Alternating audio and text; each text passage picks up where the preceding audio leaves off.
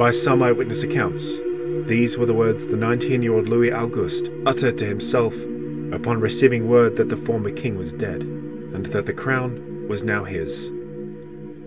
Outwardly, he bore this charge with apparent stoicism. Of the dark day of May 7th, Louis's journal merely remarks that the king is dead, nothing more. This single entry marks the founding of Louis's regal facade, an impenetrable countenance, which revealed nothing about his true, honest feelings. It is impossible to know what Louis felt at this time. He left no entries, nor did he later share his experience with family or confidant. But I think we can guess what he was feeling. The foreboding contemplations that would have marred his every waking moment. What god would conspire to plant a scepter in the hand of one so young, so ill-prepared? What terrible misfortune had befallen him to be the great man of his house at barely 19? What woes would he face as a political neophyte, pushed and prodded by the innumerable factions in that nest of vipers that was the royal court? What perils would prove his downfall? What friends would turn traitor? But worst of all, there was the ever-present spectre of financial disaster. All too well did Louis know of the failings of his late grandfather, and that he had inherited those woes. And awareness of looming catastrophe was compounded by young Louis's shortcomings as a man, and now too as a monarch. Whatever solutions there might be were beyond his capacity to discern, much less his ability to attain.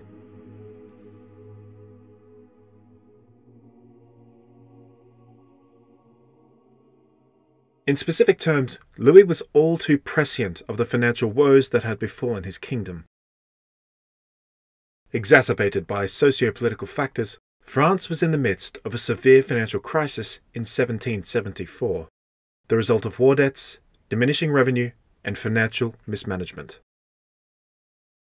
Those attempts made by Louis XV and his ministers at thwarting disaster had run aground against the intransigence of the nobility.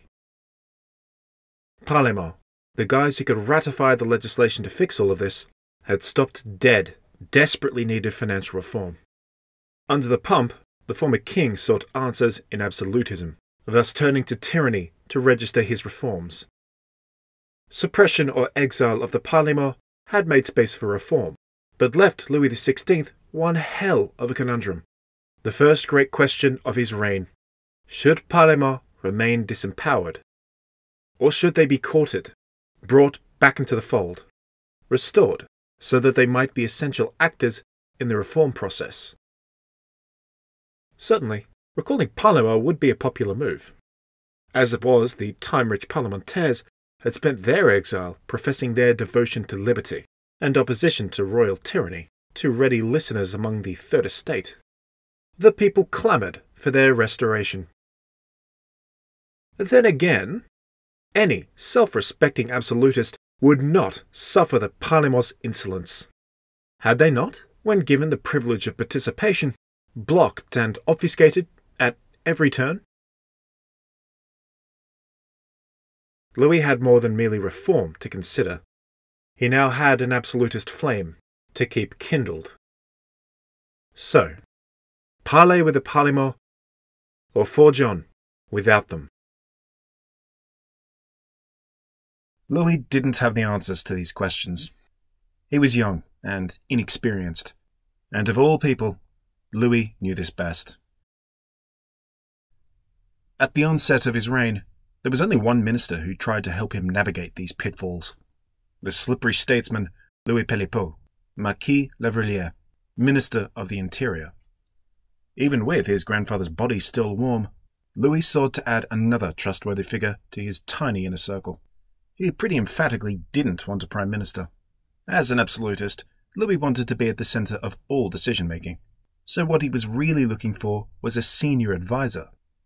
Thus he penned a secret letter to exiled former statesman Jean-Frédéric Philippot, Comte de Maurepas, and Lavriliere's cousin.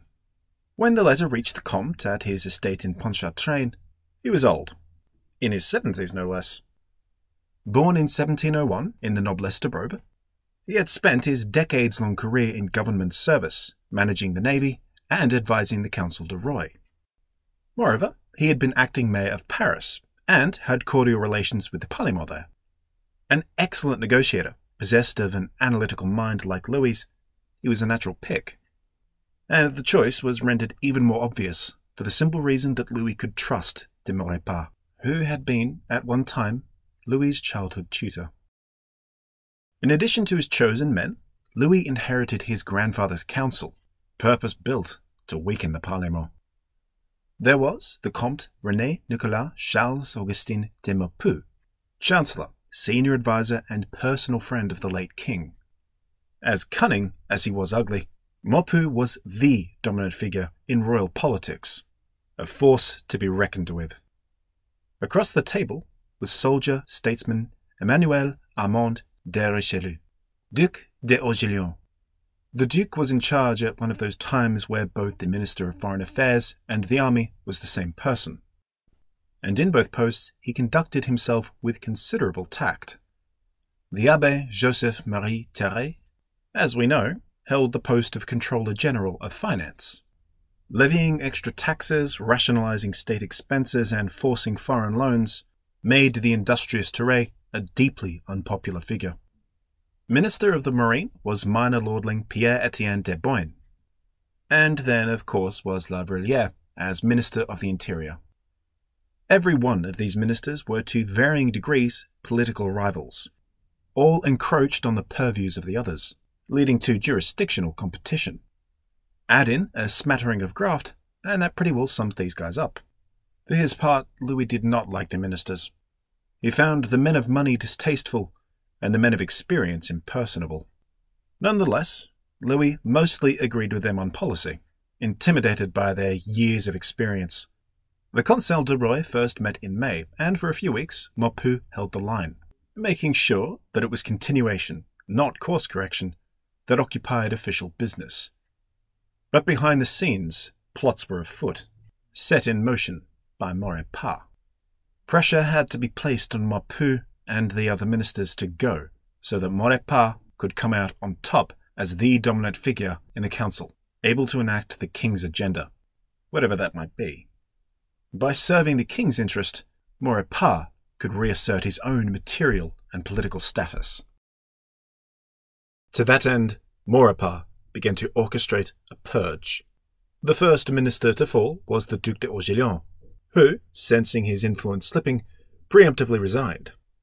Perhaps he expected that his allies would intercede on his behalf, and indeed the king's brother had urged Louis to keep the Duke on. Yet Orléans was quietly let go, replaced by the brilliant diplomat, Charles Gravière de Vergennes.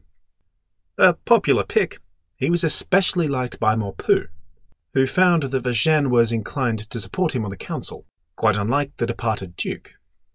So a false start for Maurepas. To make matters worse, Louis appointed a confidant from his youth, soldier-statesman, the Comte de Moy, as Secretary of War, yet another of Maupeou's mates. Attacked for his lack of an official appointment, Maurepas feared for his position, and so redoubled his efforts.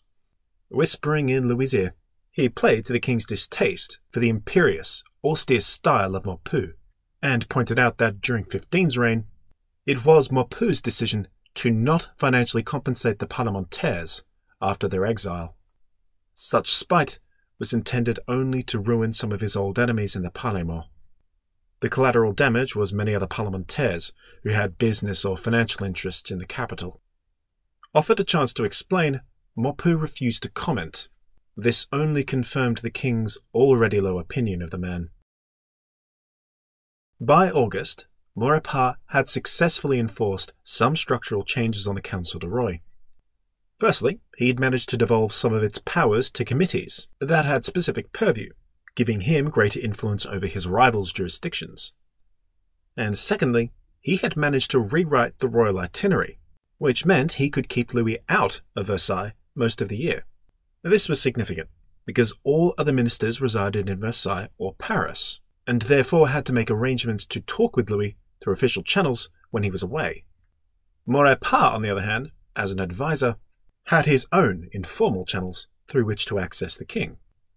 So I think you can see who's starting to disproportionately influence the young king's decision-making. When in July a minor scandal cropped up regarding some corruption in the grain trade, ostensibly the purview of Thérèse's Ministry of Finance, Louis eschewed Thérèse entirely and had Maurepas handle the matter. After months of frenzied preparation, Maurepas finally believed he had enough clout to convince Louis to purge the council. Mid-morning, August 23rd, after having spent the morning reviewing judicial appointments, Maurepas attended Louis in private. He broached the idea of a purge and found that Louis had, more or less, come to the same conclusion, but just couldn't bring himself to go through with it. In breach of protocol, Maurepas ditched the niceties and beseeched Louis to strike while the iron was hot. Before the day was through, Maupeou and Thérèse were both gone. Thérèse dipped out with apparent grace, but Maupeou refused to give up the seals.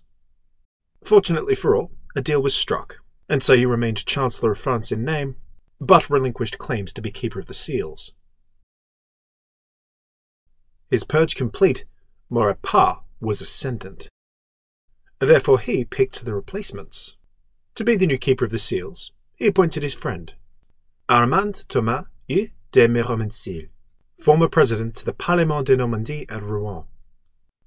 Functionally, he was an ambassador to the Parlement on behalf of the Crown, a friendly face to bear royal decree. But most critical to the story of the pre-revolution, I think, was Maurepas's replacement for Controller General of Finance. Financial reform supreme on Louis's agenda, Maurepas appointed the financial reformer, homegrown wonder, Anne-Robert Turgot. Unlike previous Controllers General, Turgot was a product of the Enlightenment, positively predisposed towards free trade and market competition. This was because he was a physiocrat. Physiocracy was a newish economic concept holding that wealth was derived mostly from the land, and thus the health of state finances were dependent on the health of the agricultural sector. For this reason, Turgot spurned outmoded mercantilism and sought to address the issue of regressive taxation. But here's the kicker. Turgot's financial regimen was more than mere theory. He'd put it into practice. As intendant of Dirt pour le Monnaie, Turgot had worked miracles by lowering regressive taxes on rural peasants, increasing agricultural output, and reducing regulations on the grain trade to promote competition. Taking office, he wanted to apply these same basic solutions to the national economy. Well known and widely popular, Turgot's appointment was met with great optimism. The Parlement saw him as one of their own, and so too did the nobility, from whose ranks Turgot was plucked. The royal ministry had vetted him, and the king personally liked Turgot. All in all, he must have felt pretty bloody good about entering office. The floor fell out from Turgot, however, when he called up the ledgers and crunched the numbers. The situation was abysmal. War debts from decades of expensive conflict had forced the kingdom to take massive loans upon which they were servicing immense interest. Now, Thérèse had managed to rectify the situation somewhat, bringing the deficit down to a massive but at least somewhat manageable 25 million livres. The problem was that this debt would only mount as state expenses continued to soar and state revenue precipitously declined. What really compounded this revenue problem was the tax system. Just all of it. It had two major flaws. Firstly, it was regressive, like the Lemonnier tax system before Turgot had stepped in. That meant that those least able to pay taxes were, proportionately, more adversely affected by them than the better-off classes. 5% yearly income for a rural peasant is a lot more to them than 5% is for a well-to-do merchant. So the system made the poor poorer, and each year demanded more from them. Corruption was the other great problem. There existed more mechanisms for middle or upper-class families to avoid paying tax than mechanisms for enforcing tax collection upon them. The nobility possessed their much-coveted privileges, which meant that they were only subjected to select taxes. And even then, often they bribed their way into exemptions from taxes like the vatième, or bought off tax collectors to undervalue their estates. Middle-income groups, likewise, perfected the art of corruption. But at least they had decent reasons. Most were not rich, that is to say, with a lot of cash on hand. Their wealth was tied up in investments or assets. And with some sectors of the French economy in recession, many of these investments were no longer paying dividends. Moreover, these people, artisans, merchants, guildsmen, lawyers, scholars, paid exorbitant tariffs or feudal dues, which cut into meagre funds even further. For them, tax fraud was a survival tactic. Thierry predicted some 80 million livres for 1774. Turgot knew that was optimistic, to say the least. Tax revenue was way down. Mercantilist policy stifled domestic trade with excessive tariffs, and empowered guilds blocked out competition by refusing to sell equipment and denying loans to prospective startups, leading to monopolies in every industry. Defeat and the loss of colonial North America and French Canada locked the kingdom out of the extremely lucrative fur trade. And much to Turgot's dismay, the French agricultural sector was suffering from poor harvests, due to outdated techniques and a lack of industrialization. Inflation was on the rise, and wages, if you even made a wage, were slipping. And to top it all off, the crown was running a spending spree, rearmament and pensioning mostly, as though nothing were the matter. The deeper Turgot got, the worse it looked. As Turgot got stuck in, rapprochement with the Parlement seemed on the horizon. Each of the ministers, over several council sessions, exerted their influence over Louis to convince him to recall the Parlement from exile. Now this went against every fibre of Louis's upbringing, and he ummed and ahed. But eventually, Maurepas managed to reconcile absolutism with clemency. Restoring the Parlement, he claimed, would demonstrate that Louis's reign would be different, peaceful and just, the road paved for cooperation. Besides which, most parlementaires were milling about, promoting anti-government sentiment and turning public opinion against the king, with newspapers, pamphlets, and salon rhetoric. At the very least, restoring them meant that these activities would cease. But if there was to be a lasting peace, there had to be a treaty.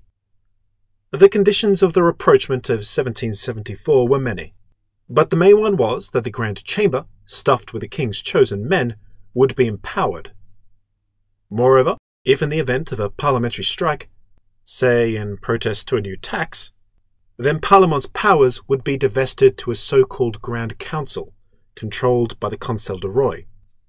So theoretically at least, there was a way to pass laws without Parliament's approval. Therefore, if Parliament wanted to pull a political stunt, they would be risking their position at the negotiating table. Recalling the Parliament was going to be a broadly popular move. That being said, any recall was going to piss off the Grand Chamber. Back when, the Grand Chambers had submitted, and aided Louis XV by voting in favour of the exile of their own Parliament.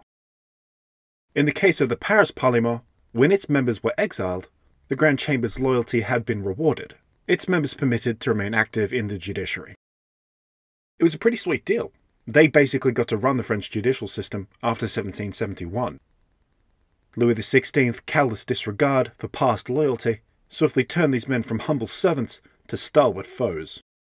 Louis met in Paris at the Palais de Justice with representatives of the 13 Parliament on November 12th. Here, the king delivered a lit de justice, enforcing the restoration of the Parliament. Delivering his speech from memory to a packed hall, Louis impressed the representatives with his calm and eloquence. They swore an oath of fealty to the new king, disabused of the notion that he would be anything like his grandfather. Leaving the palace, Louis was met with jubilant celebration. The legacy of Louis XVI, it was now said, would be like that of the beloved Henry IV, peacemaker, just and benevolent.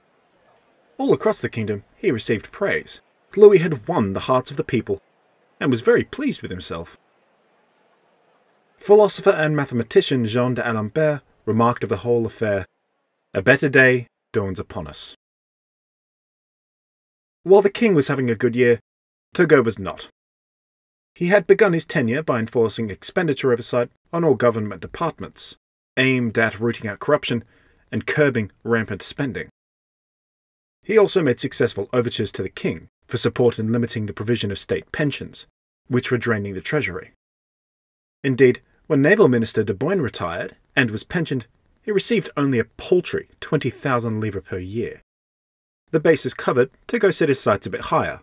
He proposed some minor reforms for the farmers general, but finding little enthusiasm for this endeavour, made only slight modifications. Turgot had more success when he began free trade reforms that limited tariffs on domestically traded goods, like wine, corn, and grain. This free trade reform was pretty uncompromising. Every time a new mercantilist policy was recommended, Turgot shot it down. The problem of the taillis, the tax that gouged the poor masses of the Third Estate, weighed heavy in the priorities of the socially minded Controller General, and so the tax was eased. So far so good. But Turgot overstepped in mid-September 1774, with an edict intended to bring competition to the grain market. For noblemen and merchants who speculated in the grain trade, and already pissed at Turgot's campaign against corruption, the move was both insult and injury. Unfortunately for Turgot, the exact predicament his changes were meant to prevent, inflating bread prices in times of famine, happened, just before they could be enacted. Up north, Normandy's failed harvest had resulted in a minor famine. Coming into a town or city, emaciated bodies, piled by the road, were an all-too-common sight. Starving, the peasants looked for cheap bread, and found none. For their troubles, they pinned the blame on Turgot.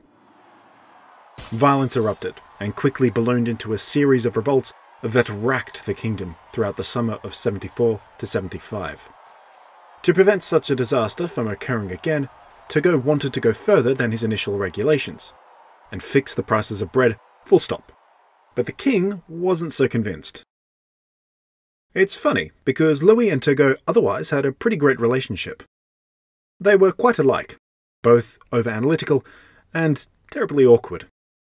They read the same books, had compatible beliefs, and believed deeply in the case for reform. Actually, despite his initial hesitancy to place an avowed physiocrat on the Council du Roi, Louis had come to appreciate Turgot's effectiveness and his candour. Problem was that his reforms ran afoul of the nobility. Louis faced mounting pressure to rein him in. On the 2nd of May, however, they stood firm in the face of mobs descending on Paris and Versailles. Both agreed that such a crisis could only be dealt with by decisive action from on high. And to set the trend for things to come, the Paris Parlement disagreed. In the first confrontation between Louis and the Paris Parlement since their restoration, they submitted to the king a demand that he lower the price of bread to appease the rioters. Insulted and not a little hurt, Louis summoned them to the palace on May 5th and informed them that they had no place dictating terms. That was an end of it. Instead, he and Turgot ordered regional commanders to use whatever means necessary to crush the revolts. 25,000 troops brutally quashed the riots in the capital. Garrisons were installed in the markets, and the Haut Bleu, Paris's main grain reserve, was closely guarded. In the aftermath, several hundred agitators were arrested and held at the Bastille. 2 were eventually executed. The so-called Flower Wars petered out after a few more weeks, during which time Louis was officially coronated. Here the relationship between Turgot and the king came under strain, over the seemingly inconsequential issue of where the coronation ceremony was to be held and what vows would be taken. Louis wanted to be crowned at Reims for religious reasons. Turgot wanted him to be crowned in Paris because the merchants and tax collectors had promised a whopping 3 million livres to the treasury in expectation of the business the coronation would bring. The Flower War had been an expensive and prolonged misfortune. The crown needed the money. And as for what to say, well, Turgot wanted a part about crushing heresy in France omitted, much to Louis's dismay.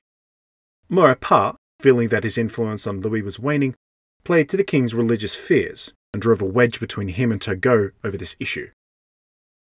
In the end, Louis was coronated at the cathedral in Reims, but gave only a neutered promise to remove heretics. Another flashpoint between king and minister emerged in March of 1775 over the issue of war. For several months now, envoys and diplomats from the fledgling United States of America, embroiled in its war for independence, had entreated Louis to intervene. And if not intervene, at least send us some guns, ammunition, cannons, whatever you've got.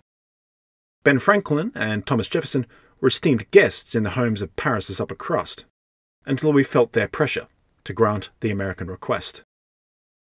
Turgot, however, would have none of it. The money to pay for more arms, more ammunition, or, God forbid, a full-scale war, simply didn't exist.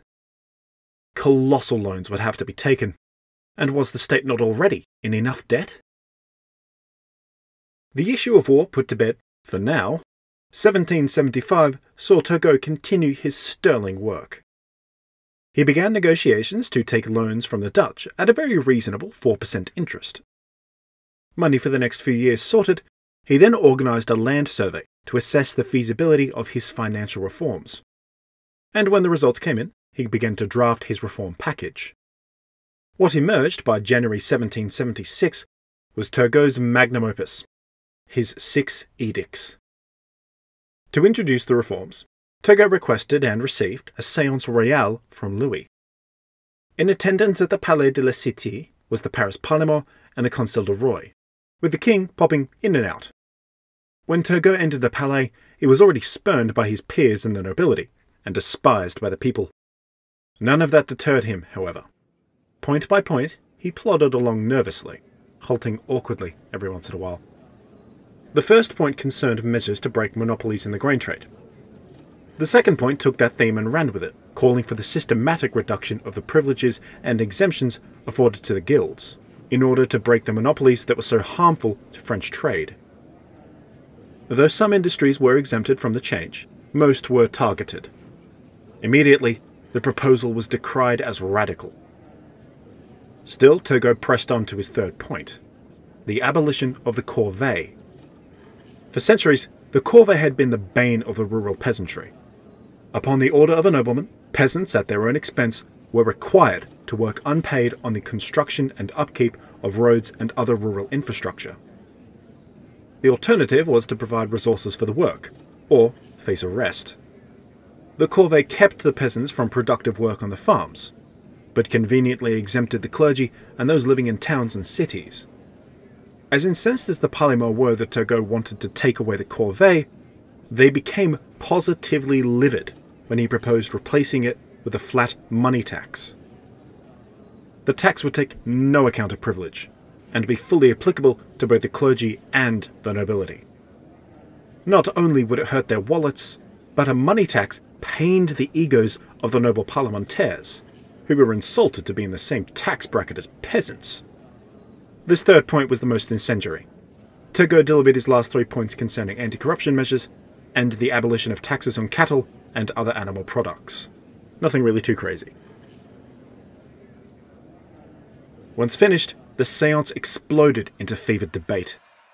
Denunciations of Turgot came thick and fast. Explanations he offered to justify his points failed to deter the Parlement. They would not hear of Turgot's taxes, much less his edicts. The man's manner couldn't have helped here. He was often condescending and patronizing, just completely tactless and prone to interjections. For several days things continued like this. Soon Parlement delivered an official remonstrance against the money tax, officially condemning the inclusion of the clergy. Maurepas was alarmed and intervened, aiming at compromise. Hoping that it might garner some goodwill, Turgot gave ground and omitted the clergy from the money tax. Louis, meanwhile, found himself defending the Controller General more than he might have liked. While he promised to uphold the sacred noble and clerical privileges of the Ancien Regime, Louis also attempted to convince the Parlement of the need for reform. He tried to frame the money tax as a point of pride for those who would pay it, noblemen and peasant alike. But he found the Parlement unreceptive. If the going was tough for Louis, well, it was hell for Turgot. Throughout January, no matter what he did, the Parlement would not entertain the 6 edicts, even when modified. As the debate grew more and more divisive, and Turgot became a pariah, Louis was finding it harder and harder to defend his chosen minister. Despite his personal reservations, Miramencil worked to placate the Parlement, but to no avail. And it was probably Miramencil's failure that convinced Maurepas to recommend to Louis on February 4th that he issue a lit de justice and force the edicts to be registered. It was not only necessary, he argued, to force the issue, but also to assert dominance over the Parlement. If they successfully resisted the edicts, it would be an immensely damaging public repudiation of Louis's absolutist authority. In official communiques, Turgot prodded Louis in the same direction. Profoundly aware that this decision was existential, and pressured by his ministers, Louis took one final look at the edicts on the council meeting of March 4th. Doubly sure of their validity, the next day he took personal charge, having each parlementaire receive the edicts on paper, and letting them know that they would be made law by lit de justice on March 12th. They had 1 week's time to make their complaints official with remonstrances. The time passed, the lit de justice went ahead, and the edicts were registered. But in reaching this milestone, Turgot had expended all of his political capital, and soon found himself isolated. Even within the Conseil de Roi, he was no longer welcome. Miramencil made sure of that. To some extent, though how much we can't say, Miramencil had conspired with his old mates in the Parlement to undermine Turgot's public image. Like the Parlement, he believed that Turgot would jeopardize the nobility's entire way of life. As far as Maurepas was concerned, Turgot had served his purpose, and borne the brunt of backlash against reform. He was now deadweight. So Maurepas soon joined Miramencil in opposition to Turgot, and both circled like sharks, awaiting their chance to strike. That moment came after the president of the Cour des Aides, Guillaume Chrétien de Lamoignon de Malesherbes, elder statesman and famous juror, signalled his intention to resign. He had, for some time, been disconcerted by what appeared to him to be Louis's dismissiveness towards legal matters. We know that young Louis had a lot on his plate, and was just overwhelmed. But all Malesherbes saw was a king focused solely on reform. So in protest he wrote to Louis, reminding the king that he had only seen him once in several months. Their business impossible, Malesherbes wanted to resign. They parted on good terms. To replace Malesherbes, Maurepas and Miramencil had a chosen candidate, a candidate utterly anathemic to Turgot. So the Controller General turned to the king to block the appointment. But Louis avoided Turgot like the plague. He was, after all, radioactive after the 6 edicts. Desperate, Turgot wrote letter after letter imploring Louis to choose someone else. Each letter went unheeded. In a final, truly desperate letter, Turgot stated that the people believed Louis was a weak king, and that for a time he too had believed it. "You need me," said Turgot. "I who did such exemplary service during the Flower Wars, who drafted the 6 edicts, who pushed them through." But this letter was too much, even for meek, non-confrontational Louis. Cornered by Miramencil, outplayed by Maurepas, spurned by the king, Turgot preferred to resign, his dignity intact. He issued his resignation letter on May 10th. It went ignored for 2 days until, on May 12th, Turgot awoke to find that he had been issued a lettre de cachet, removing him from his post. Turgot was fired. His final instructions were to leave Versailles at once. Au revoir, Turgot.